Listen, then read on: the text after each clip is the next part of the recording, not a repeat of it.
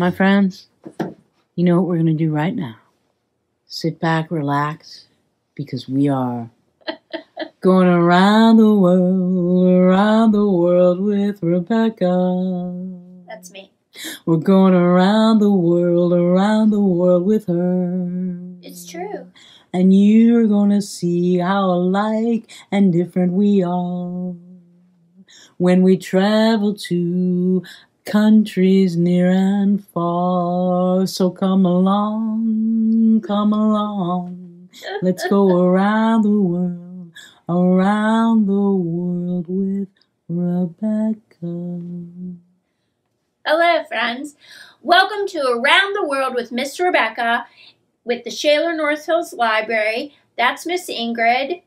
Hi, I love this. It's my new favorite show. She is the musical producer and the show producer of the Around the World show. You know, I do want to make an announcement. Right now I'm working on a post that's going to go on your Around the World page at the very top that talks about how when we read about these countries, we often say, like, the people in Ethiopia, if we're talking about Ethiopia, or the people of Japan. But Miss Rebecca and I, we know that you can't make generalizations like that about any place. No. Like, you can't say, like, no, because no two Americans are the same, and no two Ethiopians are the same, and no two Italians are the same. So we just want you to remember that, too. Yeah, it's just Around the World with Miss Rebecca is an overview of the world. It's an overview, it is. And my friends, what I hope to achieve with Around the World with Miss Rebecca is as always, we're here. Yep. Right around the Pittsburgh area. There we are. But you see with this map, we are not it. No. Everybody else is in the world too. From corner to corner. Yeah, it feels like sometimes that it's just us and just the people we know, or maybe even the people we see on TV or something. But it's so much more than that. Yeah. We're a global community, and we're all humans, and we all love and get happy and sad and get hungry, and we sleep. You know, we're just all over the place. So it's pretty cool to take a little overview of where all those places are and what maybe some of those folks' customs are, you know, right. from where they're at. Like, you know, around Pittsburgh, we are aware that some people wave what is referred to as a terrible towel. Yes, that is true. That is not something that happens, you know, maybe that isn't a good example, dude, because you know what? I've been all around this country, and most of the time I've seen terrible towels. Well, and yes, but perhaps so forget the Steelers. If you are in Kazakhstan, yeah, they may not wave a terrible towel. They may do something else for do you think presumably their soccer team. Right, probably, yes, their soccer team. Just everybody's got something different going on, but we're still so much alike. Yeah. So that's the point. Okay, my friends, before we travel to Ethiopia today, let's travel back in time to where we've already been. Here we go. We have been to Guatemala. Yep. That was last week. We have been to Peru. Yep. We have been to Ireland. Yep. We have been to Nigeria. Yep. We have been to Iraq. We have been to Pakistan. We have been to Japan. That is just crazy. 4, 5, 6, 7. So we have traveled to 7 different places, and look, they're everywhere. It is crazy. And today, my friends, we will be traveling to Ethiopia. It's very exciting. Are we ready for There we are. Ethiopia, my friends? And as with all of our other countries, we're sticking with the same series of books from countries from which we come. It reads Countries We Come From. It does. And this is by Spencer Brinker. Now, Miss Ingrid, can you explain why you said something other than what it reads as? Well, because it's not really grammatically correct to say countries we come from. And grammatically, like worldwide grammar rules? Well, if you're going to use English, and it is written in English. So that's the thing. I wonder if it was originally written in English. I don't know. Well, did you know that Ethiopia, one of their main languages, they have their own alphabet? Yep. That's so crazy. Are we going to learn about that? We're going to give a brief overview of it. I'm excited. This has been a very interesting country.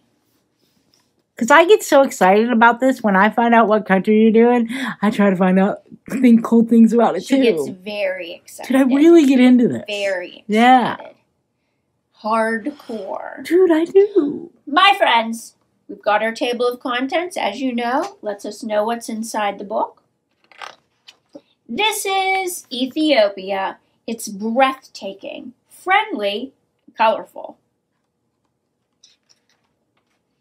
Ethiopia is a large country in Africa. It's about as big as Texas and California put together. Whoa! We live in the United States, and Texas and California are gigundo states. Yeah. There, see? And then there's California and Texas. Yeah, and they're big. More than 100 million people live in Ethiopia. Ethiopia has many different types of land. There are mountains, deserts, and forests. Desert, forest. Ethiopia's Great Rift Valley has huge dry plateaus. A rift is a large crack or split in the earth. Amazing animals live in Ethiopia. Rare Ethiopian wolves roam the mountains. Walia ibex live on steep cliffs. This reminds me of our friend we met in Pakistan. Dude, yeah, that one was so... What was that, Markhorn? Markhorn? Yeah. Furry geladas munch on the mountain grass. Are they not the coolest looking things? A gelada is a type of monkey.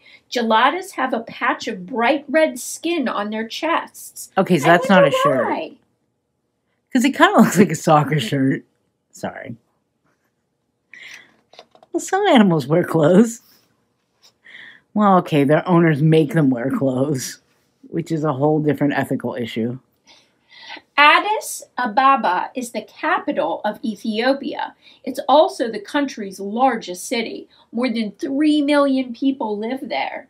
The name Addis Ababa means new flower. Ethiopia has worked hard for its freedom. Twice the country has fought wars to keep its independence. In 1916, a woman named Zuditu became Ethiopia's ruler. She was the country's first woman leader in hundreds of years. That's pretty crazy. That's pretty awesome. Yeah. Each year on March 2nd, Ethiopians celebrate their freedom. Many languages are spoken in Ethiopia. Amharic is the most common. This is how you say hello to friends in Amharic.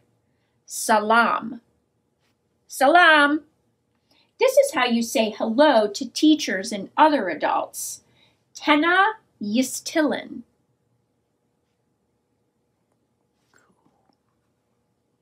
Oromo is another language spoken in Ethiopia.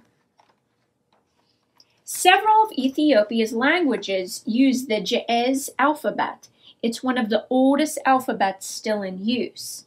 Ge'ez letters can be found on many ancient artifacts. This is an old stone carving.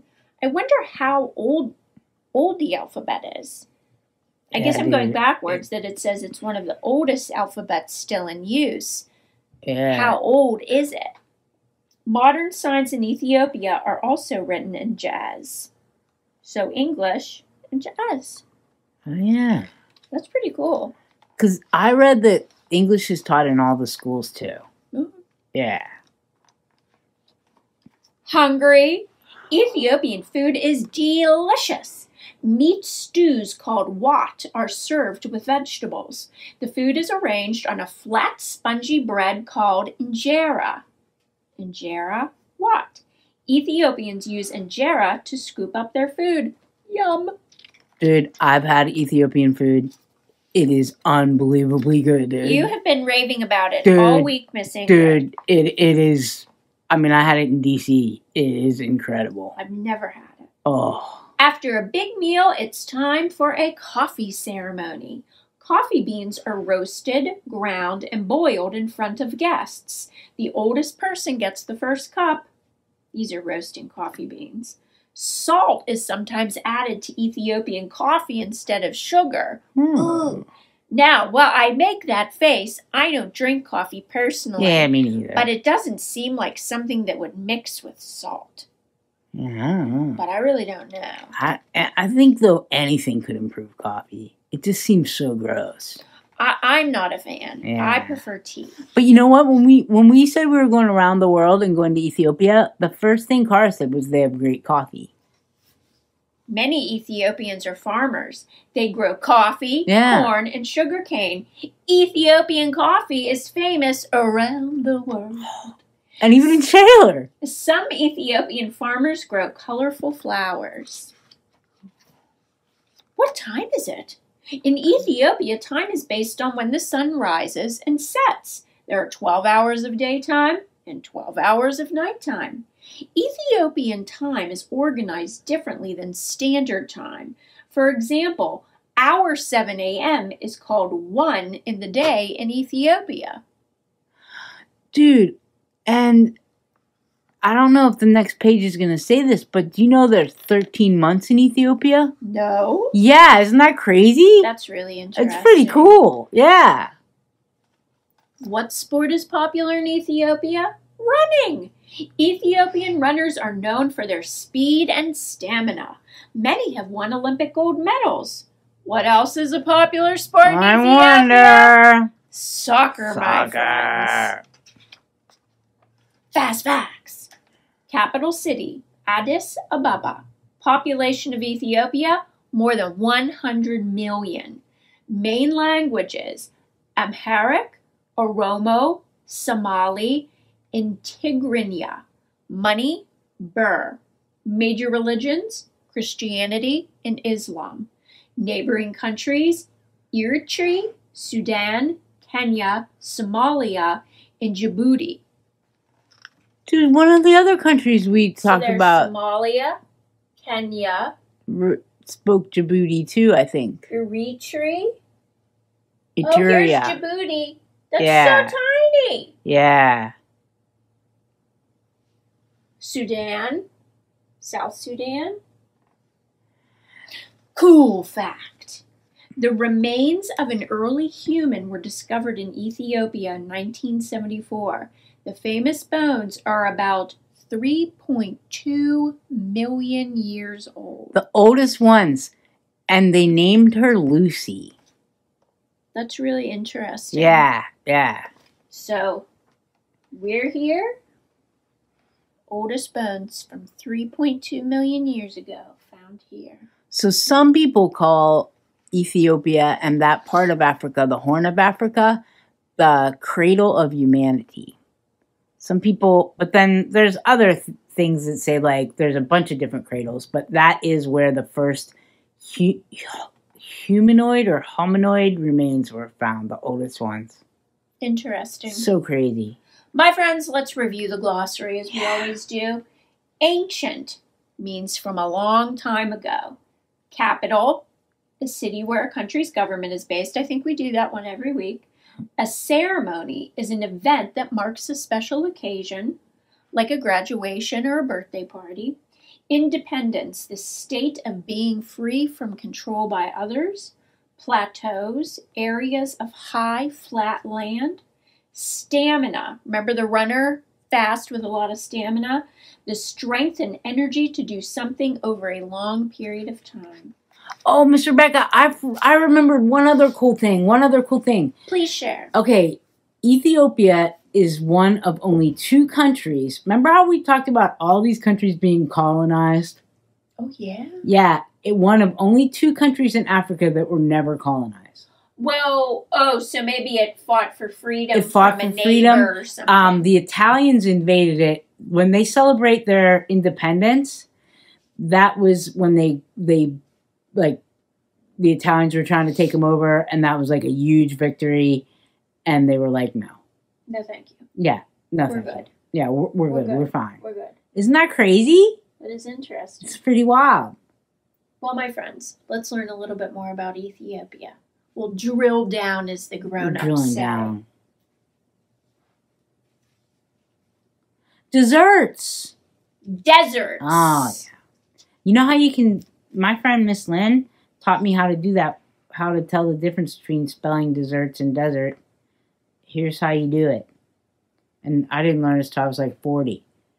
Desserts, you always want more than one.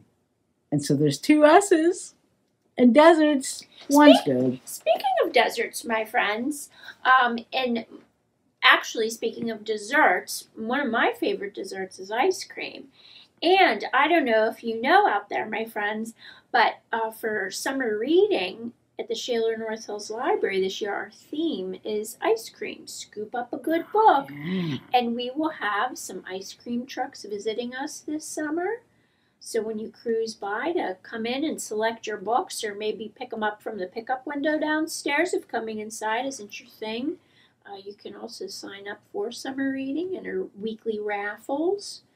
Dude, that's cool. Be a good time. Yeah. Yep. And you can win cash or gift cards, depending on how old you are. You know what? There won't be a store here, but there'll be a store where you can use your cash or gift card. With whatever you want. Yep. Okay. I just thought desserts. My mind automatically goes to ice cream. Well, and some cakes and cookies and all sorts of things. But I'm very excited for ice cream trucks. Deserts. And deserts. Which, oh my gosh, imagine a desert and how much you'd want ice cream. And a good book. Yeah. Deserts by Emily K. Green. Look at it. Table of contents. Deserts are the driest places on Earth. Very little rain falls in the desert. The ground and the air are dry in the desert. When rain does fall, the water evaporates quickly. Is that a real picture? I think so. I think it is. That's crazy. Not all deserts are hot, though, my friends. Some deserts are very cold. Antarctica is the largest, driest, and coldest desert on Earth. Ice covers Antarctica all year. Most deserts are hot. The Sahara Desert in Africa is the largest hot desert on Earth. Rocks and sand cover most of the Sahara Desert. Is that the desert in Ethiopia? I'm not sure. I don't know. It may be. Huh. We'll find that out. That's a good question. Yeah. I don't know why I'm looking for it to just say, oh, wait, here's the Libyan desert. Oh, so there's like different deserts. As you look at the back of my head, I'm just waiting for it to jump out at me. Do you know there are sand dunes in Colorado? I did not. I went to them. Are they around a lake? Or no, they're not. It's Sand Dunes, Great Sand Dunes National Park. Miss Jill and I went there. And it's just right in the middle of the mountains. There's these giant sand dunes. It's crazy. I can't remember how they formed there. Okay, I can't see it. Okay. The sun shines down on a hot desert during the day. There are a few clouds to block the heat of the sun. Most desert animals hide during the day to stay cool. Hot deserts can be cold at night, though. There are few clouds to trap the daytime heat near the ground. Many desert animals look for food at night. Dry winds blow across deserts. The wind blows sand into hills called dunes. Over time, wind wears away rock. Blowing sand made this arch in the rock. That's pretty cool. Yeah. Wind and sand shape these rocks. A gust of wind can make a small tornado called a dust devil.